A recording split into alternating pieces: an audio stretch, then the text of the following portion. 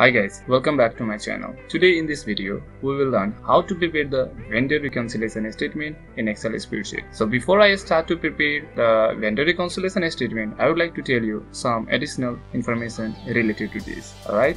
So basically there are the 5 steps for reconciling any statement like vendor reconciliation statement. The step starts with the bringing the statements and ending with calculating the closing balance of the second statement. That is, we have to follow these 5 steps to complete any reconciliation statement. Alright, that is, we have to follow the bringing the statement step, then after the deciding the first statement to follow, identifying the closing balance of the first statement, adjusting unique, duplicate or any error transaction in the form of add or less, and finally calculating the closing balance of the second statement. Similarly, if I talk about the debit and credit rule or in the form of add or less in this statement, we can do it like this. If the debtor or vendor book balance is given, then the calculation should be based on the creditor book balance. Similarly, if the creditors or our book balance is given, then the calculation should be based on the debtor book balance. Alright, you can see under the both statement we have the 2 conditions. That is, if the profit in debtor books or our book, then we have to add, that is loss in the creditor's book or customer book. Similarly, if the loss in the debtor books or our book, then less should be done, that is profit in the creditor's book or customer book. Alright, and in this statement the rules are same, but similarly under this statement, if the profit in the creditor's book, then we have to add, that is loss in the debtor books, and if the loss in the creditor's book, then we have to less, that is profit in the debtor books. Alright, and we have some additional 2 notes. The note number first is, under the vendor reconciliation statement, we maintain the creditor's account. Second note is, if the first statement starts with the customer or creditor's book, then it will end with vendor book or debtor book. Similarly, if the first statement starts with the vendor book, then it will end with the customer book. Alright, okay, so now let's start to prepare the vendor reconciliation statement by taking an example.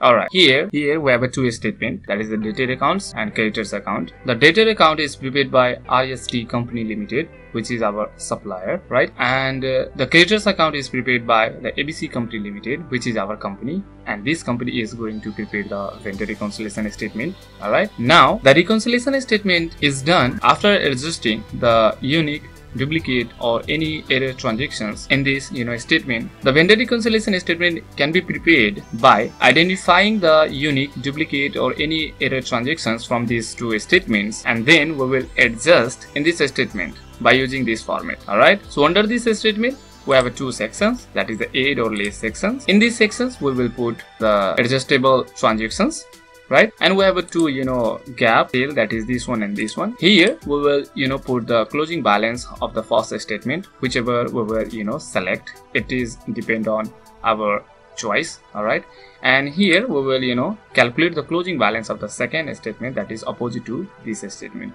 Alright, which will be calculated here. Alright, so first click here and I'm going to select this statement as a first statement and put the closing balance from this statement here. Alright, so first click here and type the statement like balance as per vendor book, and now press the tab and now click here and put the balance, this one, that is 3,15,000 rupees, and now press the enter key. Alright, now click here and write the statement balance as per our book. Okay, now click here and here we will calculate the balance after adjusting these 2 sections. Alright, now let's start to identify the unique, duplicate or any error transaction from these statements. Alright, we have found the 1 unique transaction in this statement and 3 unique transactions in this statement, you can see, and the transactions can be identified by matching the invoice number and the transactions with these 2 statements. The identification process will start with the opening balance and ends with the latest transactions of the company. Alright, okay, you can see, alright, here and here. Alright, so now let's adjust the identified transactions in this statement by reviewing the transactions nature. All right, so first I'm going to start with this statement. So in this statement we have these transactions, all right, which is goods sold by 60,000 rupees at this invoice number, and this transaction is not recorded in the creditor's account, right? So based on our rules, we have started with the vendor book, but the calculation should be based on the our book. So this balance is reduces the balance of the creditor's account, which is the loss for creditor's account, so that this transaction should be put under the less section. All right, so click here, and now I'm going to type the transaction goods are sold but not recorded in the creditor's book, and put the invoice number RST#75, and now press the tab, and now put the balance 60,000 rupees. All right, and now press the enter key. Okay, now we are done from this statement. Now I'm going to move in this statement, and in this statement we have this one, right? That is the paid through check number 092021 of RST#75 invoice number. That is the payment is made of these transactions, that is this one, all right, which is not recorded in the debtor's book, right? So based on our rules, this balance reduces the balance of the creditor's account, but the calculation should be based on this one. So both conditions are matched. So based on the nature of these transactions, we have to put this transaction under the less section. All right, so click here and type the statement payments are made but not credited in the debtor book, and now put the reference number RST#75, and now press the tab, and now put the balance 2 lakh rupees, and now press the enter key. All right, similarly we have the next transaction is goods purchased of 30,000 rupees. All right, so this transaction is not recorded in this statement. That means this balance increases the balance of the creditor's account, which is the profit of this statement, and according to our rule we have to follow this statement for a calculation, because we have started with the debtor books. All right, so based on this we have gained the profit, so it should be put under the 8 section.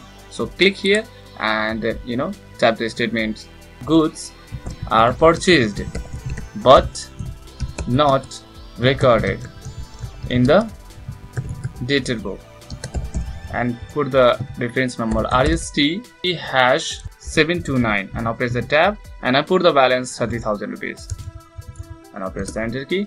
Now similarly we have the last one is goods return of RST#730, that is this transaction has been returned by 15,000 rupees, right, which is not shown in this statement, that is the debtor account. These transactions reduces the balances of the creditor's account, which is loss or expenses of this statement, and according to our rule the calculation should be based on this statement, so this transaction should be put under the less section. All right, so here I'm going to type goods are returned but not recorded in the debtor book, and now put the reference number RST#730, and now press the tab, and now put the balance 15,000 rupees, and now press the enter key. All right, now click here, and now let's add these ranges.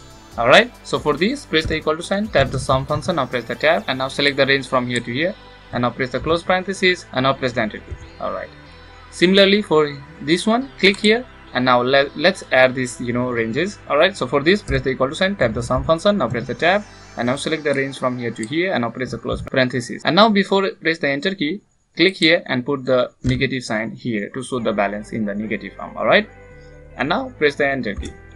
Now for balances per our book, it can be calculated by adding all these 3 values. Okay, so for this press the equal to sign, now type the sum function, now press the tab, and now select the value these comma this comma this, and now press the close parenthesis, and now press the enter. All right, you can see the 70,000 rupees as per our book, which is showing here. That means our calculation or preparation is correct. All right, let me tell you one thing here. The balance as per any book or any statement must be matched with the physical statement, right?